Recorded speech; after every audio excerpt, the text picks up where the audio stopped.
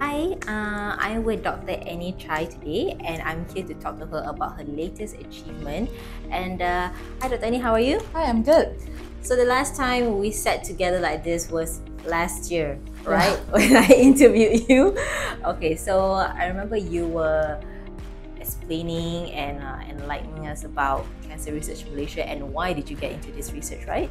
Yeah, so if you guys want to read about the article and more personal stuff about Dr. Annie Chai, you can just click the link below and who knows, maybe you get inspired too. So, first and foremost, it's a big congratulations because recently you were appointed as the chair for GSITA. Oh, I'm sorry if I pronounce it wrong. GSITA, yeah, for Global Scholar-in-Training Awards by the American Association for Cancer Research. So I think for scientists and for those of you who are in the industry, you would know the significance of this award. So maybe you could tell us a bit about GSITA. Yeah, so before I actually talk about what GSITA is, probably have to introduce a bit about what is the American Associations for Cancer Research. So in short, we call it AACR. So for those of us who are in cancer research, you would know that the AACR organizes annual meeting that is the largest and most attended one globally. So they actually it's an association that have more than 54,000 members by now.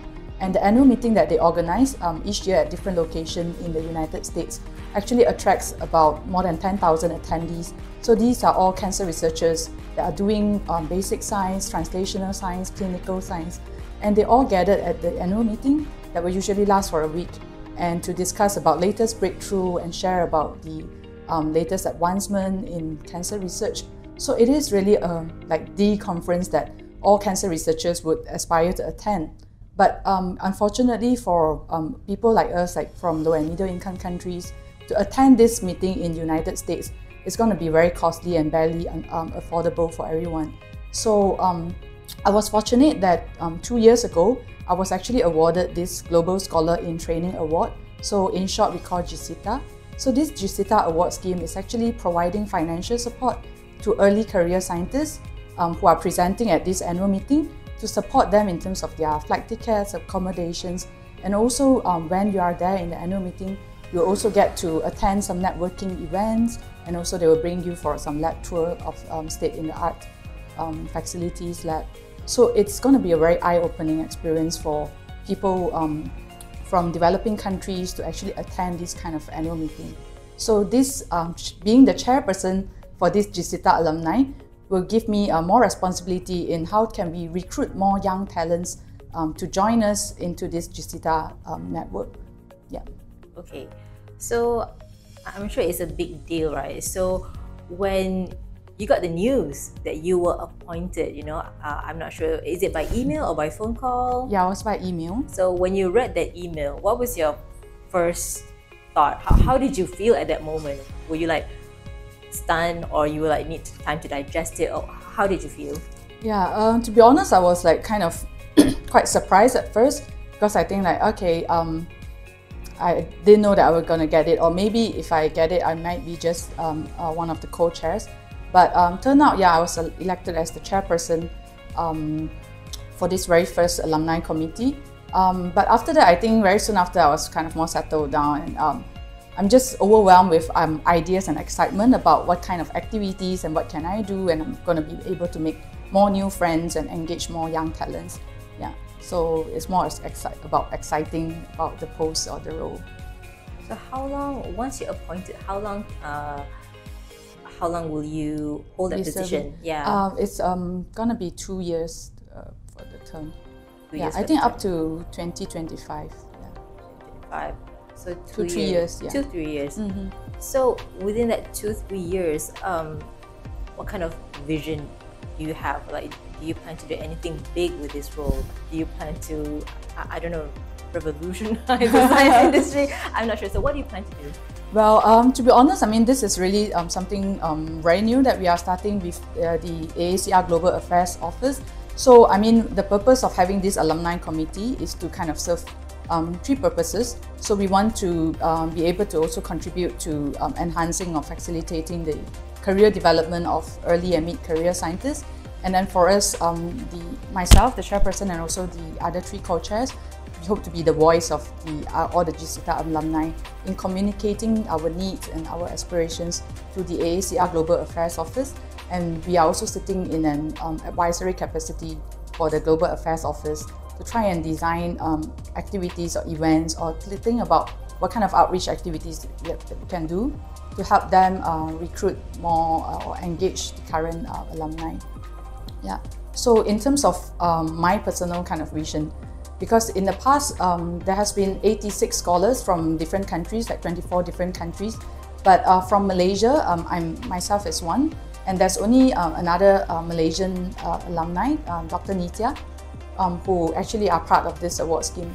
So I feel like actually many of the young students out there and junior postdoc out there, they actually may not be aware about the GSITA award scheme, and they actually didn't get a chance to actually attend these kind of AACR big annual meeting, where you really get to expose to all the great minds from all around the world.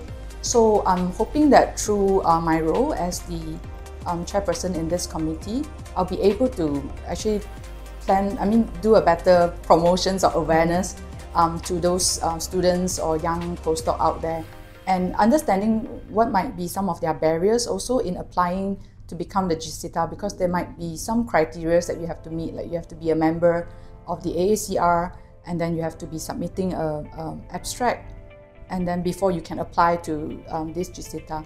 But I think understanding, one thing is about promoting the awareness, which many of them may not know, that they can get financial support through this award scheme to attend the meeting. And secondly is also to understand how can we help or give tips or advice for those who intended to apply, but they may not know, or they might face some different hurdles that it would be helpful for them to be guided through along the applications. Yeah, and then after that, I hope to be able to engage more of the GSITA alumni from different countries, maybe designing some working groups where if we are having a common interest in cancer research, we can actually form a working group where we can discuss about possible collaborations or share resources and things like that. Yeah, so we are about to come up with some plans for the next 2 or 3 years, but upcoming there will be some events like webinars or workshops that we are already planning for the alumni. So earlier you were saying about the obstacles and challenges that these young researchers have to face. So maybe you could expand a little bit more on that. Like what are some of the difficult things they have to go through in today's fast evolving research environment, and how would GSITA help them to overcome these obstacles? Yeah. So like you say, the cancer research environment is really fast and evolving. So I think the main challenges that young scientists would face is to be able to keep up to the latest advancement, the latest breakthroughs in science, in cancer research. And next thing is also about finding the translational niche in their research, bridging between the gap of basic and clinical or translational science. And perhaps for young scientists, the ability to establish your own collaborations, your own network is something that can be quite challenging.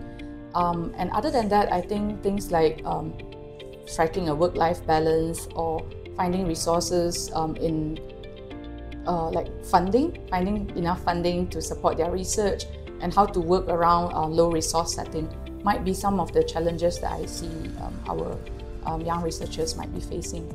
And I think with the hope of the GSITA, if they are being recruited into GSITA, what we are planning for the alumni is that through GSITA, first of all, you will be able to sponsor to attend this annual meeting at AACR in the United States, where you'll be really exposed to all the great latest advancement in cancer research, and be able to actually expand your network and collaborations by meeting with the many scientists that share the common interests with you.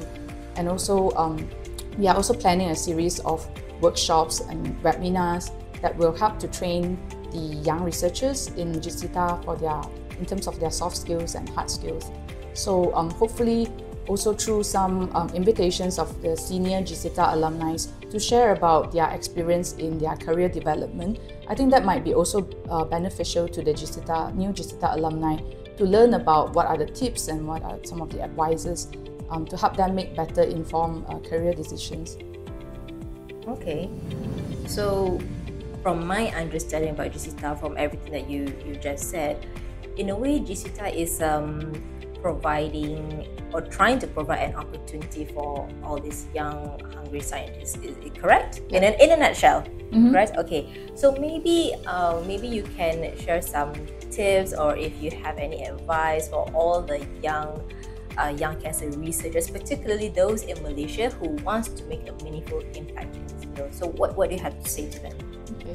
I think to the young scientists out there, we need to always be mindful that doing research is not just about you having a hypothesis that you want to test and go into the lab and generate more data. It's about making sure that whatever you are doing is actually addressing a need of the community and addressing a real-world problem. And in order to make sure that we are making impactful and meaningful research, we actually need to rely on global collaborations, especially in low-resource setting like in Malaysia and some other countries in the Asian. We need to actually leverage on the global experts to actually advance and accelerate the research development. And doing so by attending meetings like the AACR meetings through GSITA would be a very good opportunity. And I want to call out for all the young scientists to make sure that you seize every opportunities that you can to widen your horizon and expand your network, because only when we are doing this together in a collaborative manner with the global experts that we can actually make a more synergistic impact on advancing the cancer research field. So I would say that start applying to GSITA and begin to get connected to the many thousands of great minds in AACR. Thank you. We need more cancer researchers, okay? Cancer is still out there. And thank you so much, Dr. Annie, for your time today. Thank you, I hope we get to do this soon. Or, I mean, I hope this is not going to be one time. I hope I get to talk to you more. Maybe with the next GSITA. Yeah. Thank you so much. Thanks for watching. Thank you.